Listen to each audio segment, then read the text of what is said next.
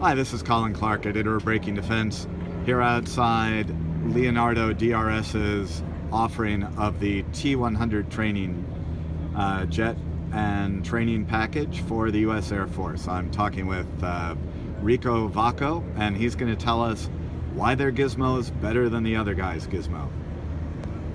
Hi, Colin. Thanks very much. Appreciate it.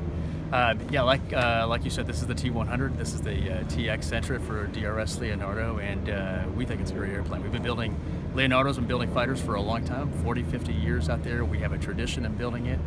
We absolutely know what we're doing, and this was built from scratch as a trainer. So we think the Air Force is going to love this airplane. It's already being used right now to train F-35 pilots in Italy and in Israel, and also being used in Singapore by the Polish Air Forces. So we're very confident that it meets every requirement of the Air Force.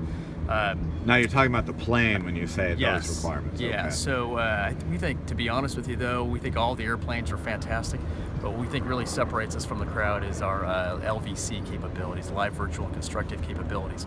We're going to provide the Air Force a integrated training system, which includes LVC, obviously, and we've been working with that with our partner of CAE USA for the last 10 years. It is operational today. It's not a system that's under development. It is being used, and it is something we're offering right to the Air Force today.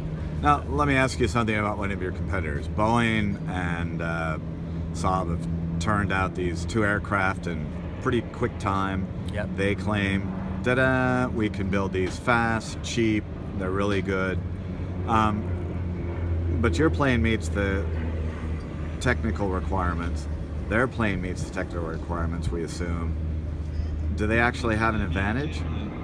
Well, no, I don't think so. I think from an aircraft perspective, I think all of the airplanes are going to be great, and they all meet the Air Force specifications. So the Air Force is going to have to decide what makes them different and what it is that they really want. And if they want to go directly from the trainer to an F-35 or an F-22, then really there's only one airplane that's already doing it today, and this is the T-100 right now.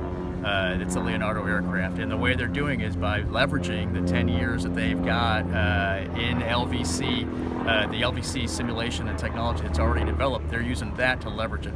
So much so that, for example, the Israeli Air Force, it's our understanding they've been able to get rid of the F-16 bridge to the F-35, and they're going from this airplane right to the F-35.